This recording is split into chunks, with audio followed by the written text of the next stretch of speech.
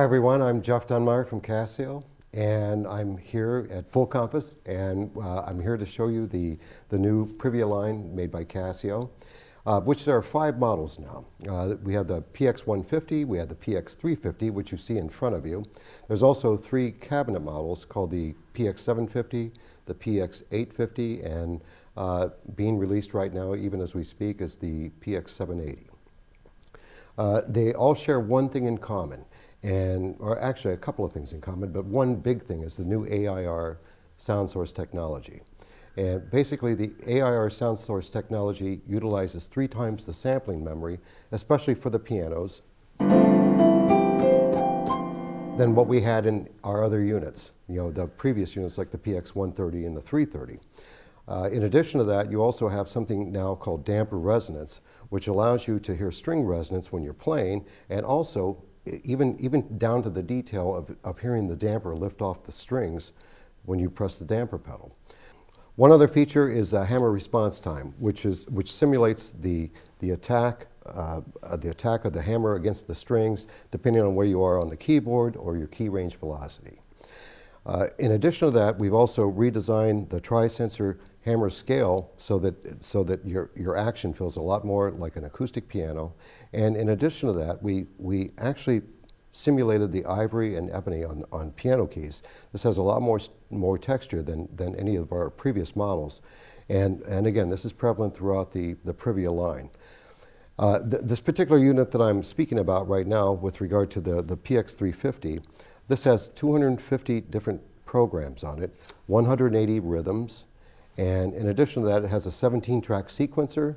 Also, a big deal with this is it has a way to audio record your playing directly to a thumb drive.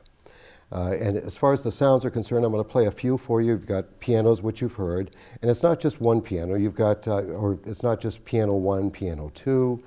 There's some marked differences between the tones. Here's the grand. And you can go all the way up to a bright grand.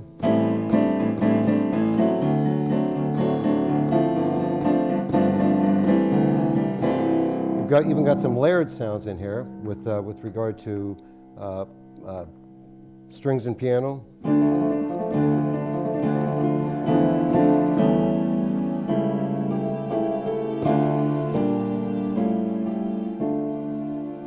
In addition to that, you've got electric pianos.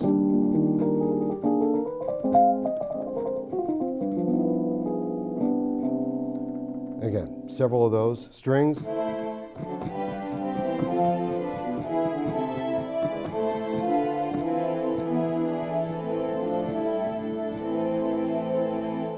As I said before, this also has some arrangements built into it with the rhythms. And the other great thing about this particular keyboard is you have 96 different registrations. It'll save your splits, your layers. For instance, if you wanted to do a split, you could just hit the split button, and you've got a piano on top with strings right now, and then you have a bass on the bottom.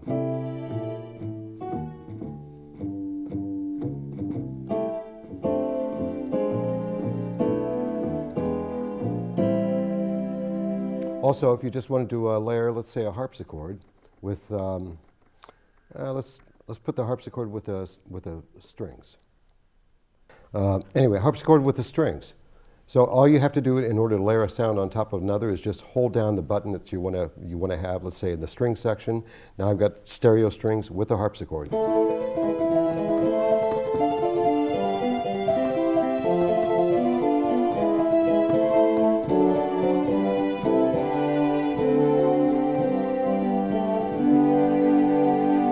Now, in addition to that, though, I can save that harpsichord string split or layer.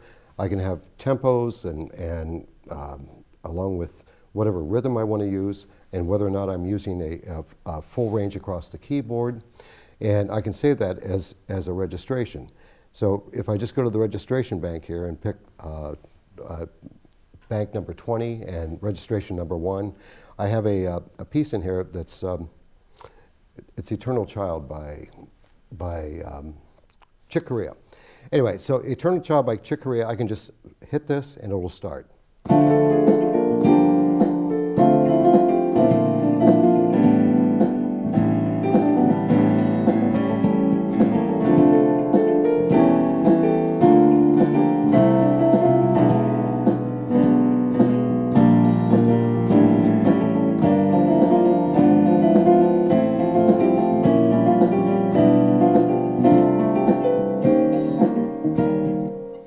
what you're hearing is you're hearing the arrangement. The arrangement the arrangement mode is very intuitive, and you can start as a beginner with one finger chords down here, or you can have it scan the whole keyboard just like a regular keyboard player would play, and all of a sudden you've got a band backing you up that follows you. You've got a bass player, you've got whatever guitar player, strings, anything in the background that you want.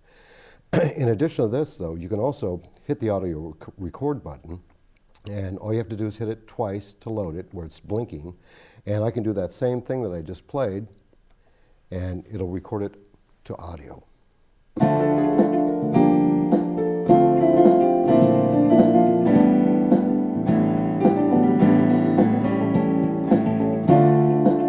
All right, let's hear what we have.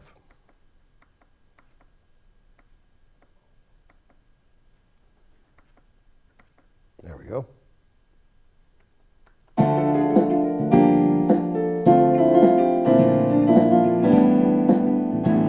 Now, after you're done with that, you can simply take your thumb drive out of the USB port and run it into your computer and save it onto a CD. In addition to that, on the back, you also notice there's a USB, and there's also MIDI plugs in the back. The USB is great for, since all our stuff is USB MIDI compliant, if we plug it into an iPad or a computer of some sort, it's just plug and play. There's nothing to download.